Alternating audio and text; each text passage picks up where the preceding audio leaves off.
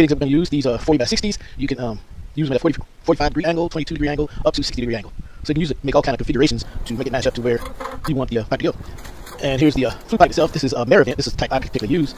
They have a mirror vent and they have door vent. The two are not interchangeable. So if you have door vent or a mirror vent, you can't use one with the other. And this is going to be the heat shield that will go up on the drywall inside the garage. The heat shield is to keep the heat from touching the drywall itself and overheating. And this is the vent hood that will go up on the roof.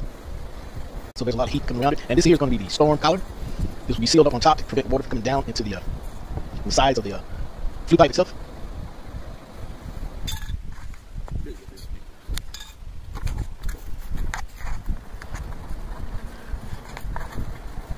And again, here are the adjustable fittings that you can adjust to any type of direction you want. Right here is offset. This is what we call offset. And you can go from offset to complete 90-degree elbow in the same fitting. And they just clip right inside of each other. The fittings I'm going to use, these 40 by 60s, you can use them at a 45 degree angle, 22 degree angle, up to 60 degree angle. So you can use it, make all kind of configurations to make it match up to where you want the pipe to go. And here's the flue pipe itself. This is a mirror vent. This is the type I particularly use.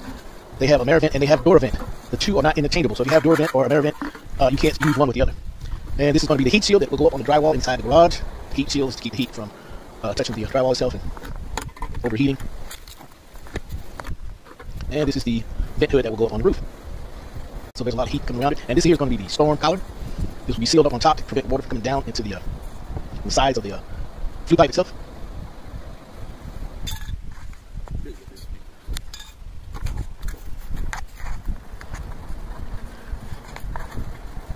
And again, here are the adjustable fittings that you can adjust to any type of direction you want. Right here is offset. This is what we call offset.